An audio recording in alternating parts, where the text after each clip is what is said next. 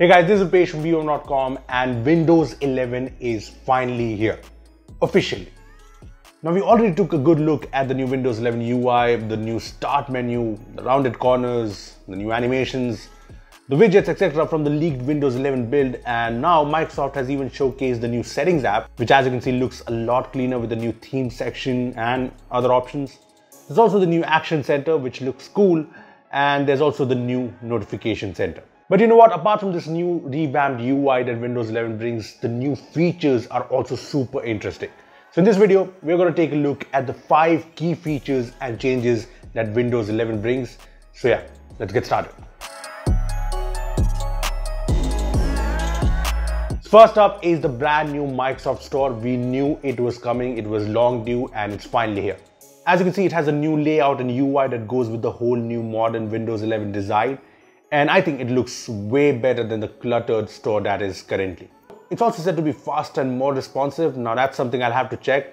And yeah, the search is said to be better too.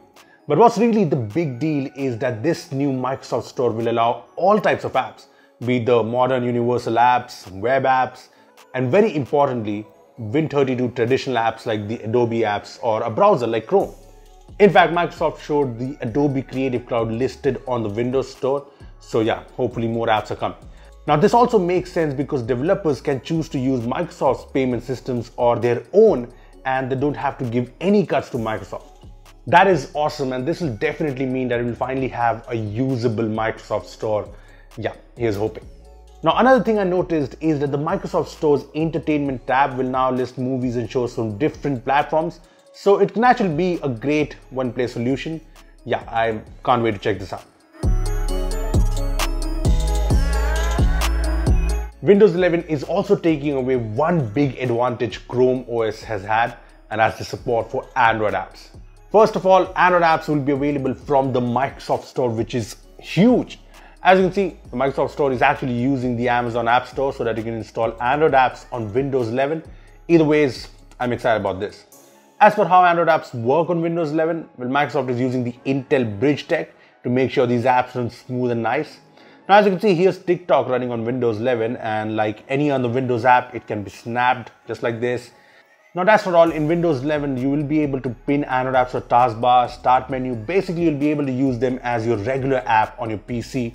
Yeah, that's pretty great.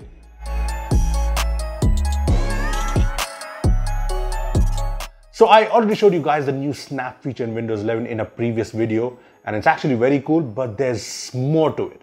I mean, yeah, there are different snap layouts depending on different screen sizes and resolutions, and that's very good.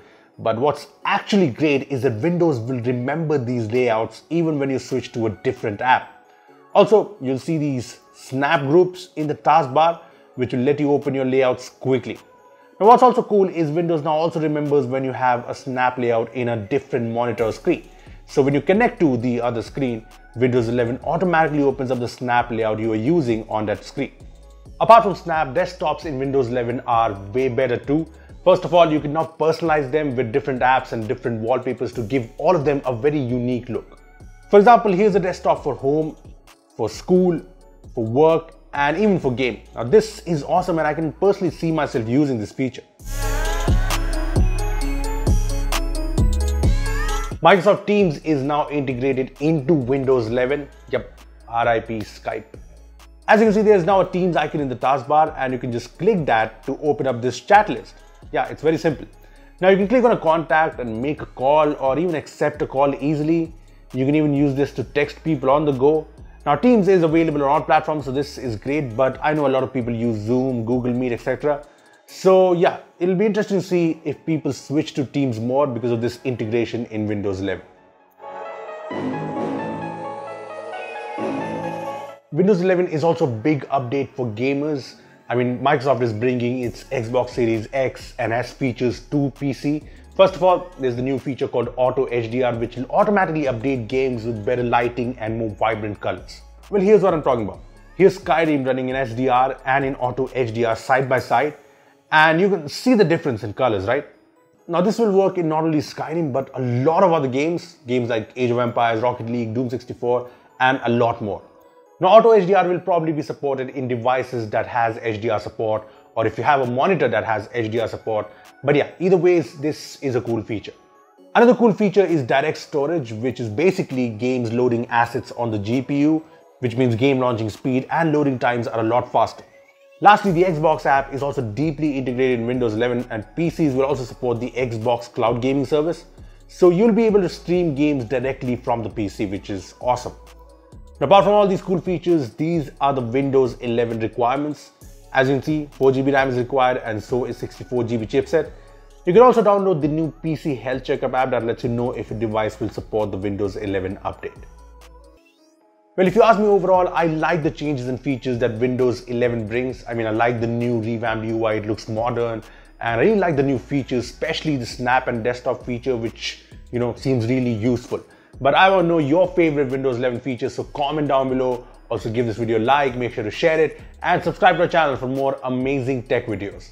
Well, that's me signing off. Thanks for watching, and I will see you in the next one.